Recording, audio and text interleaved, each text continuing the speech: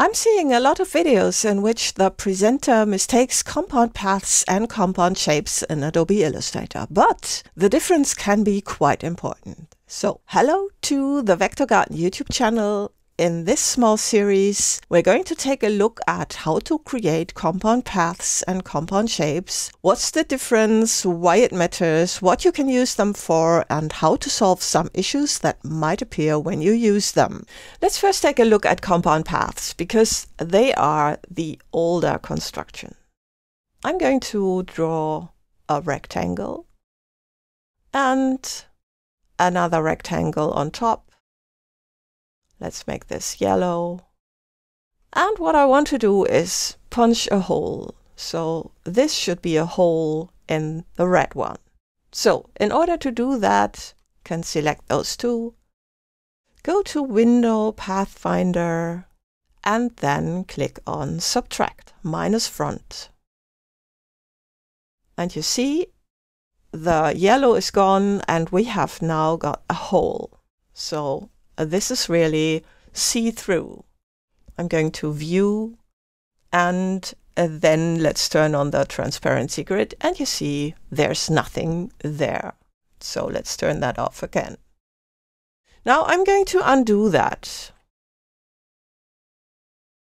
There are other methods to do the same. So I could take the eraser tool and then just erase something. And let's take a look at this in the Layers panel, and you see we've got a compound path again. So, compound path. Let's undo this. There are more methods. Now I'm going to type some text. I'm going to type the letter G, and you see it has a counter. So let's go to Type and Create Outlines. And if you look into the Layers panel, then we have a group here, but if you expand that, we've got a compound path yet again, because we need a hole again. We can also just move this on top, select those two, and then instead of clicking here, let's do that again, and you see compound path. Let's undo that. This is a little awkward because there is no shortcut. If you go into here, Object, Compound Path, Make, you see we've got a shortcut and we've got a compound path. The same thing. So no matter whether you click here or use the shortcut, you get the same thing. We also get compound paths when drawing. So I'm going to use the blob brush. The blob brush makes shapes. So if I draw something and go into View Outline, you see I've got a shape. Let's go back to the preview. And now I'm going to draw something like this. And you see we've got a path, still a path. And now I'm going to draw on, and still it's a path.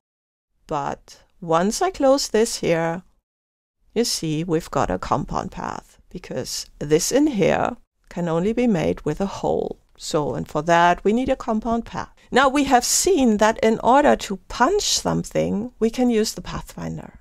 And the Pathfinder created a compound path. Let's take a look at something different. I'm going to type the letter I, like this. So this is text, and I'm going to create outlines. And again, we've got a group, and inside we've got the compound path. Now with text and expanding text, this also happens for technical reasons. So if you do the same with the letter K, which is just one path, and then go to Create Outlines, again you get a group, and inside you've got a compound path. So with outlining text, you always get compound paths. But let's take a look at this situation here. We've got several elements, and then let's take a look at what do we get when we use the Pathfinder like we did here. Do we get compound paths as well? So let's make some rectangles, and let's select them all and not click on this, but let's click on this here. And you see, we get a group. Now, let's look inside, but there are just the paths.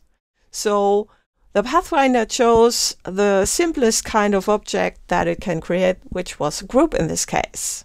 It didn't create a compound path. It only makes compound path when it absolutely must. So when you want a whole, then it must be a compound path. But here, it doesn't need to be.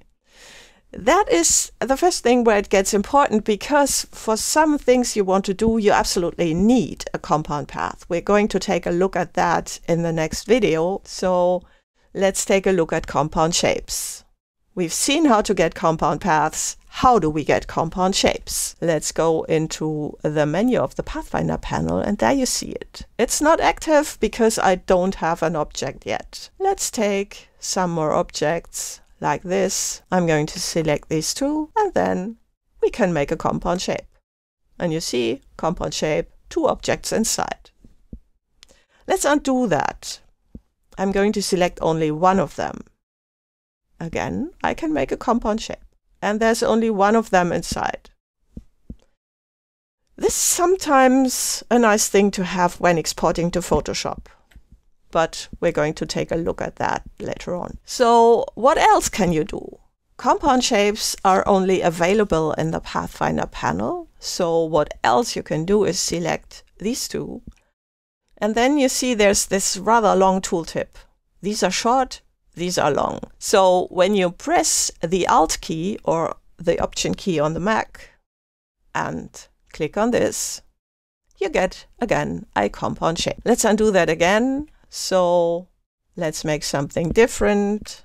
I'm going to enlarge this and put this here. So that one is on top, that's the bottom. Select these two, hold down the Alt key and press that. And we've got a compound shape. If you do not press the Alt key, you get a compound path, and there you get a compound shape. The result is basically the same, but it can vary if we also look at the special options we have in a later video. I'm going to here and just release it. And let's take this, move it here, and then again select these two.